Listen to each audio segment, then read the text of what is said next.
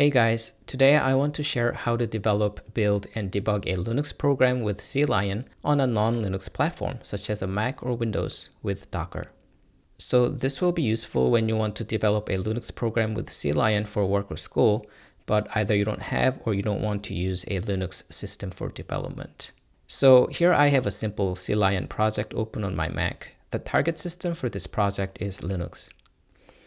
You can see this red squiggly line here under the include statement because this header file is specific to Linux and is not available on Mac or Windows. If I try to build this on my Mac, this will fail because the header file can't be found.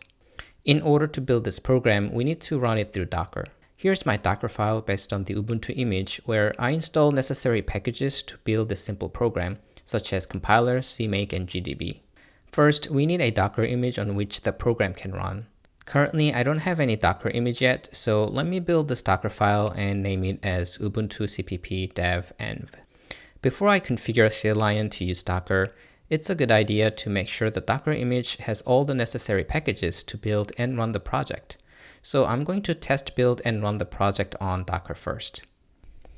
I'll start the container and mount the current project directory so that I can build the project inside the container. Now that I'm inside the container, let's see if I can build the project. Okay, so the build works just fine. So let me run the program, which is named as Linux app. Okay, it runs successfully, which prints out the uptime of the system.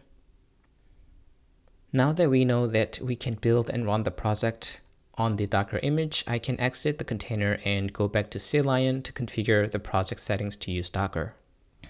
On a Mac, that would be Preferences under CLion menu, but for Windows, this would be Settings under File menu. Select Build, Execution, Deployment, and click Toolchains. Here we see the default toolchains on the system, which in my case is a Mac. Click on this plus button and select Docker. CLion has automatically detected the Docker image I just built here. For the container settings, I'll just leave it as is, but if you need to open up ports, for example, this is where you will have to specify the settings. Make sure all of these toolchains are automatically detected here. Okay, click Apply and I'll select cmake from the left since this project uses cmake, but should be similar to other build methods as well. Here, select Docker as the toolchains and that's all.